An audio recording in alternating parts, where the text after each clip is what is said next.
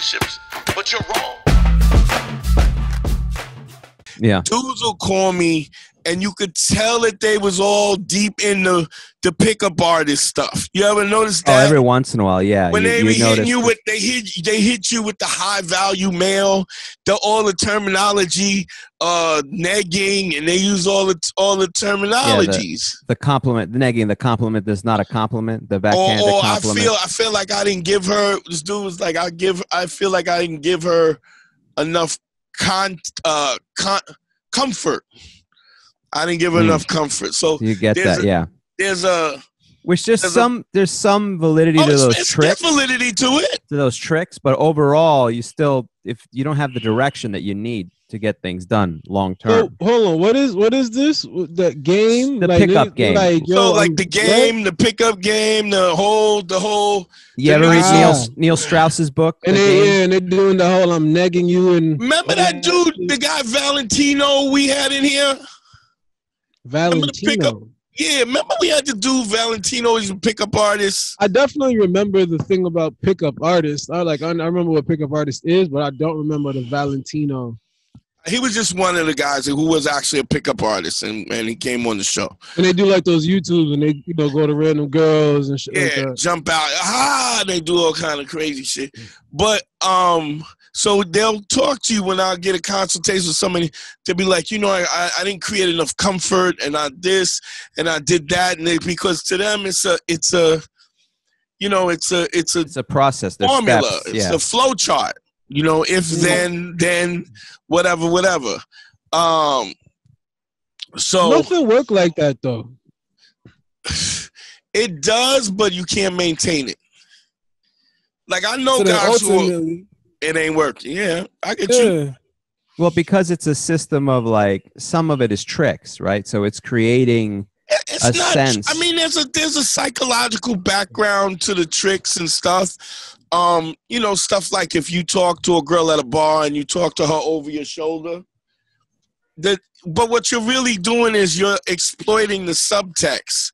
Like but you're creating. So with that particular move, which is you're trying to show the girl that you don't have necessarily value for her, or you're not into. It's like creating a bidding war, but it's a false bidding war. Right. Here's the crazy shit. Dre, check this out. If I square up to you and I'm barking, right? The first thing you're gonna do is square up. Like you know what I'm saying? So there's a subtext to me being aggressive. You feel me? And you automatically respond to that because and it's not even a thought process because you've been in them in that environment. You just automatically know how to respond. So a nigga's talking shit, you give him half shoulder, right? And you at least if your hands is down, you're sideways. You're giving a smaller target. Your hands is ready. So there's a subtext because I'm communicating aggression, and you are instantly reading it. And so the same thing is true when if some nigga's barking and I'm talking to him over the shoulder, this nigga's a clown.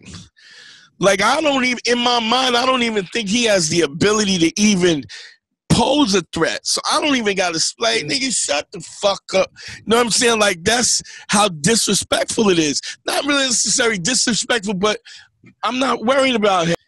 So that in pickup artists, there's the opening, then you create, you flirt where you create tension, then you create comfort, and then you close. It's like 3 stages.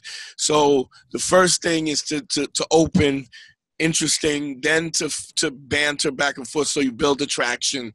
Then if a chick is attracted to you and she's not and she doesn't feel safe with you, doesn't matter how attracted she is, she's going to bounce because her safety's in question. So you got to build comfort.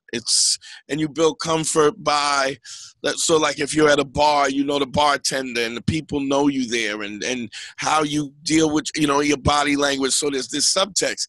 And then once you have the attraction and the comfort, then you seduce, right? That's like the non-verbal touching. It's almost like statistically, the more stuff you put there, the less likely you are to be a rapist, basically, for Right. a woman's perspective. So all those little things add up so that she can go, all right, what are the odds that a rapist everybody says hello to? Just don't, and it seems silly to say it, but that's or if he does, I'm gonna be able to find this dude. Somebody will know this dude. Right. So he's not hiding. So you're being secretive, which is deceptive. The problem is when these dudes start listening to that pickup stuff, they're under this. So they're trying to find the right formula. They need the right amount of attraction, the perfect amount of comfort. All that, yo. Be water, my friend. It's just Bruce Lee out here. But in order to be water, right, you gotta put in the work. You gotta really be that dude to settle into yourself so that you can let it happen. If you throw a right hand, if you throw a left hook, I'm automatically slipping. I've done it so many times that I know that that's just the action. I don't think I need to slip the punch or block or whatever. It automatically happens. And the only way you get to that point where you're natural is when you actually get to the point where you are just you. You show up you act as you. So I was trying to explain to dude, he was trying to balance the comfort with the attraction and all of this stuff. And I'm like, dog, it's funny how I remember studying that stuff when I was younger, but then when I when I hear it now, it automatically says to me, oh, you're not really what you think you are in the first place. Like if you're trying to make it's just trying to game the system to some degree. That's what it is. It's about learning tricks and stuff to help you win. To overcompensate for something that you don't think that you're really valuable enough to have. You know, to this day, like any time that I would go out or something, I don't have tricks or anything. I don't have like a set series of things. It was just conversation and see where the conversation goes and see how, I can guide the conversation where I want it and need it, and just to make somebody comfortable. Let's be honest. There is a strategy to it. You know that if you just meeting the girl, you don't put your hand in her pants. Of course, yeah. So there's a strategy, but the point is, the strategy comes from a thought process. It's like, I always say this: I don't want to fuck somebody who don't want to fuck me. You don't want to fuck me. I don't want to. I'm fine with that. I totally respect your point of view that you might not want to, but I also, there's all of this other stuff that comes with being with me. I take that with me. I go, if you're not fucking me, I take that with me, right? So, but I feel like I'm in the game that I deserve to be in. I don't feel like I cheated to get there.